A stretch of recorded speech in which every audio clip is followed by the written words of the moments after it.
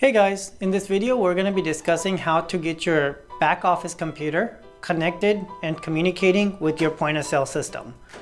There's a few prerequisites required for you to be able to do this. Obviously you have to have your register configured and set up and the wires run. So make sure you do that first. If you need help on how to do that, you can obviously click on our help center once you're logged in. Search our knowledge base, and in our knowledge base just go to this get connected articles, and you'll see all the articles for connecting to your different point of sale systems that we're compatible with. When you go in there, make sure you set your PC ready with the PC settings, but whenever you do need to do a connection, you can just go through here. There's a nice little video that you can follow, as well as step-by-step instructions on how to get that done. So be sure to do that before you move forward, and then if you want, you can pause this video and then just come back to it after you've done this. So to get started, when you log into your account and you have everything done already, you can just click on connect with your point of sale system and download this connector, which will basically establish communication and send information from your register to your cloud account, and also take data from your cloud account and send it back to your register.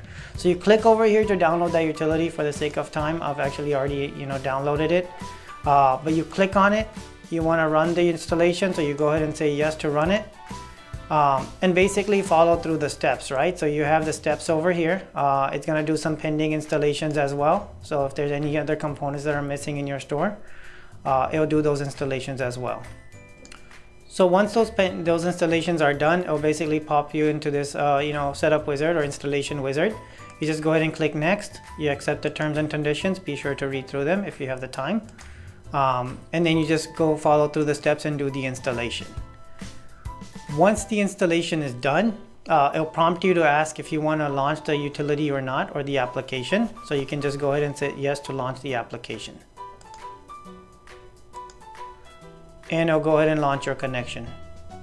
So once it launches, it'll ask for the username and password. This is the same username and password that you use to sign into the account. Be sure to use the owner level access. So if you're on the free trial, you already automatically have the owner level access. So type in the password here, connect, and it's going to basically walk you through a series of steps. Step one being obviously selecting your point of sale register that you want to connect to and communicate with. It takes a little while because it's authenticating and validating this information on the server. So once you have that done, you simply select your point of sale system. We have all the point of sale systems here. And then you basically just flow through the steps, right? And if you have any questions, you can always contact us, but it's pretty straightforward from here. And I'll just skip through this right quick and show you what the screen looks like once you're done connecting. It's going to ask you if you want to upload your current register settings to CStorePro. What this will do is actually import over all your tax strategies, all your departments, all your gas grade IDs, etc. And so that way everything is already in CStorePro. So once you're done here, you know that it's communicating, it's starting to do, you can just go ahead and upload it, and then once it's uploaded, you just go ahead and hit finish. And once you hit finish, when you're connected to your point of sale system, you'll notice that this checkbox is set to yes, and also this connection or the utility is set to yes as well. If it's set to no, or you want to reset it, you can obviously click over here to reset the utility as well. So that's pretty much all you have to do to get your communication up and running and your initial communication going. Now once this is done, you obviously want to do a few basic settings on the application as well. So I'm going to go ahead and minimize this right now. And to do those few basic settings, just go to Pricebook, Dashboard. Pricebook and Settings. So over here you have the settings for default items for new, default department for new items, default tax for new items. If you want inventory enabled, which if you're trying to item level inventory tracking, you want to set that to yes. And if you want to track your manual scan rates as well, you want to set that to yes. And then which bank account you're doing all your drops into. All your departments came in automatically. For the most part, everything should be straightforward and simple. There's only a few things here. So when you do actually do this, you want to click on this little icon over here to configure everything. You want to set it up to make sure that the taxes are proper.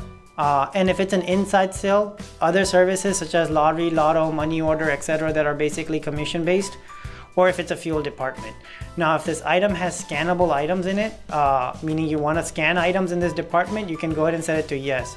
For example, your money orders or lottery, lotto, or lotto mainly, things that you're not actually scanning in your store, deli products, you may just want to say no so it doesn't prompt you for that department when you're adding a new item.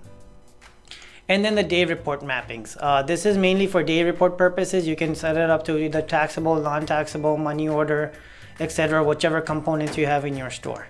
And then the central price book is if you have a central price book account set up for this account. So you just do that, make sure you do that and get this set up, and you just go ahead and hit update after you're done doing that. Your taxes obviously came in automatically. There's a few things you probably have to do. Just click on edit to validate and make sure that they're mapped to the right global fields. So obviously non-tax needs to go to non-tax and taxable needs to go to taxable. This is going to be important for you when you start adding items because you want to make sure that it's being added to the right global categories. Gas, everything should have come in automatically. You may just need to validate that indeed the names and all the mappings are done correctly, meaning it's going to regular, plus is going to plus, super is going to super, diesel is going to diesel. So you can obviously click over here and you can just change your gas grade IDs here. Tender types will come in automatically as well. If they don't, you can obviously click here, add the new tender types, enter the tender ID and which component they're mapping to in your store. If it's cash, check, credit card, food stamp, etc. Just go ahead and add those tender types in. Local accounts and all that stuff we'll get into a little bit later on when it comes to the details and the paperwork setup. Age restrictions, everything comes in automatically, so you're fine there. So that's it right now. And then once you've done this basic settings, then we can move forward and get your initial price book uploaded. Now to upload your initial price book, you just simply go back to the settings page and click on set up your price book. Now you have three options. You can use the CStorePro's common price book if you're not currently scanning right now. If you have a friend that's using CStorePro, you can actually upload the price book from that friend's account by entering in the username and password and just logging in. You can also upload your existing price book from your register. So if you have a Sapphire, Passport, Nucleus, or Ruby only, you can upload that existing price book from CStore from your register into here. You just simply have to contact us and we can help you out, or go refer to our help articles on how to get that price book data out of your register. You can also upload Excel files. So let me show you an example of an Excel file that we have on, that you can do. You can take a scan code, and it has to be in this structure where you have the scan code named like this: modifier, description, price, cost, units per case, department ID, the tax ID. If it's food stampable, 1 is yes and 0 is no. What the current inventory is, and if you don't know it, you can obviously leave it blank or just enter in 1. And if you have a selection group associated with that. So one example I'll do here is I'll go ahead and upload this existing price book. But what I'll do first is I'll go ahead and make sure my tax IDs are proper.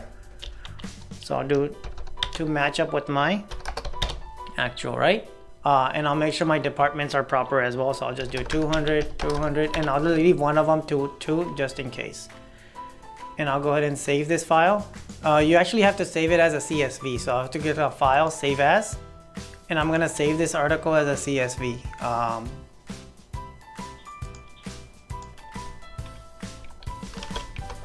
Let's do test 2, save,